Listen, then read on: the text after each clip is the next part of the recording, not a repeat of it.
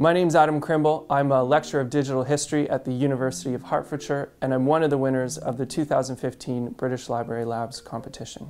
My project involved building some casual games that allowed us to get some extra information about the images in the British Library's digital image collection. And there's 1 million of these images that have been extracted from 19th century texts. And we don't know as much about those as we'd like to. So what we wanted to do was to combine the act of gameplay, playing a simple video game, with the process of tagging these images. So our task really was to build some games to let people try out this activity and see what response we got from that. The reason that I came up with video games as an idea for engaging with crowdsourcing is because I think it really taps into a younger generation of people that aren't often engaged with crowdsourcing as it is. I think a lot of the crowdsourcing websites are popular with an older demographic, and I think there's just a really big opportunity there to tap into that new audience. The process of building these video games now is a lot easier than it was a few years ago. You can really get up and running in a couple of days if you've got some basic programming skills. There's also a large amateur video game making community out there in the world, and these people are building games in their spare time for fun. So what we did was we hosted what's known as a game jam, and we posed our challenge out to the world and encouraged people to build a game that would make crowdsourcing fun.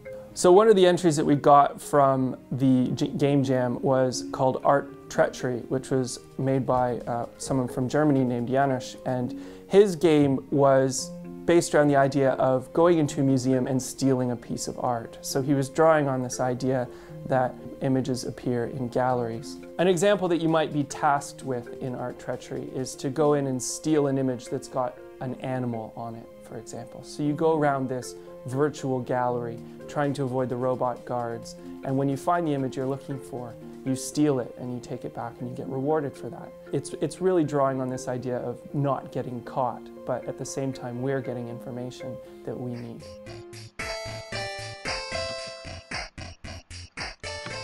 So the second game was called Tag Attack, and this came in from a participant in Spain named Antonio.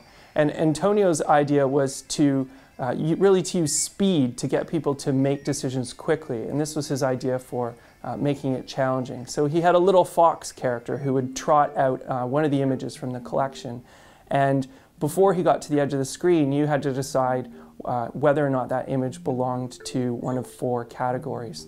So again, we're getting images here, we're getting information about these images through the process of gameplay.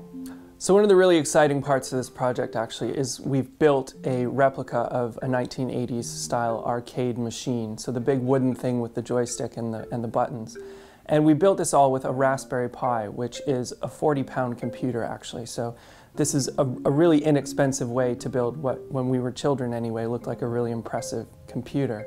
So we're hoping to get people to engage with these games in a public place on this arcade machine and really dig in with that idea of playing with cultural heritage.